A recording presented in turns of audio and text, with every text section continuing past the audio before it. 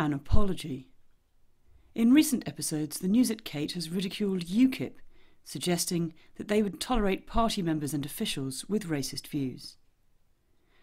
The News at Kate would like to apologise. This was very foolish of us. Very foolish of us to present this as a joke when it is instead a cold, hard fact. Or arguably less of a fact and more of a grotesque understatement.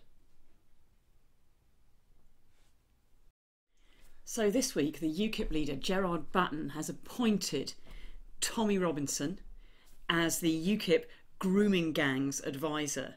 Now, there's something very loaded about having a grooming gangs advisor, isn't there? It's sort of like making a big point about how grooming gangs are the issue. I'd be all in favour of them having, as many parties do, an advisor on ending violence against women. That seems like a reasonable, sensible thing to do, but it feels a little bit like what they're actually appointing is an advisor in charge of ending violence against women when it's committed by brown people.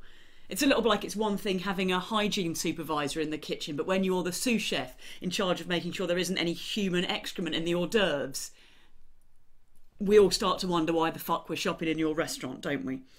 In fact, Gerrard Batten has compared Tommy Robinson to both Gandhi and Nelson Mandela. And, you know, fair enough. I'd like to compare Tommy Robinson to Nelson Mandela and Gandhi. He's nothing like either of them. He's a violent, racist thug.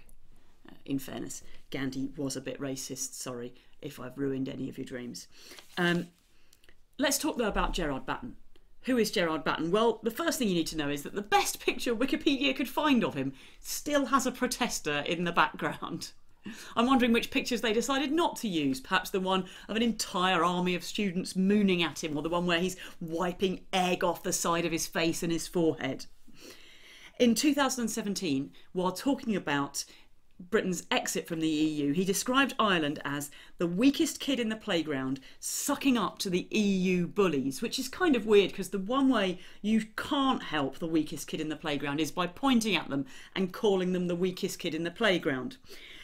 But nonetheless, you know, at least Ireland is still in the playground with the other kids getting to play freely, while Britain, let's be honest, is stuck out on the motorway going, whatever, I know it's dangerous and not fun to play here, but at least there aren't any immigrants. At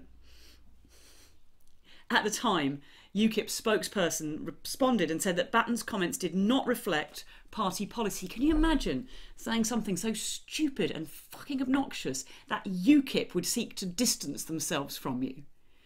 Also, it's quite hard for them to distance themselves from this, given that at the time he was the UKIP Brexit spokesman. Which, coincidentally, is also basically the only job in UKIP, isn't it? It's a little bit like being the head of Love Island photography, focusing on close-ups of bikini shots. Yeah, that's kind of all they do.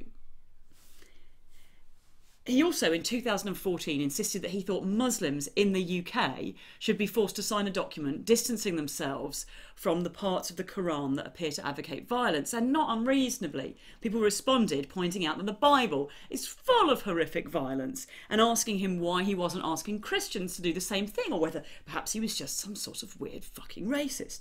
And he responded saying, Christians aren't blowing people up at the moment, are they? Well, Gerrard, that was in 2014. The same time that in the Central African Republic, anti-Balaka groups had been destroying basically all of the mosques in the country. There'd been a series of massacres of Muslim populations and multiple accounts of people being forcibly converted from Islam to Christianity. The same year, 2014, 6 Christians in China attacked and murdered a woman in a religiously motivated attack outside a branch of McDonald's in Zaonang. The same year, 2014, was the year that the Christian militia, the Russian Orthodox Army, formed in the Ukraine and went on to perform horrific acts of violence. So, in short, Gerrard, yeah, they were. They still are. It's kind of a thing. What's really frightening, though, is this. The last time there was a UKIP leadership election, Anne-Marie Waters was in it, and she was not elected. And there was a moment where it felt like members of UKIP were saying, you know what, we have our views, but what we won't have is an overtly racist woman at the head of our party. And it turns out that what they meant was, we'd rather have an overtly racist man.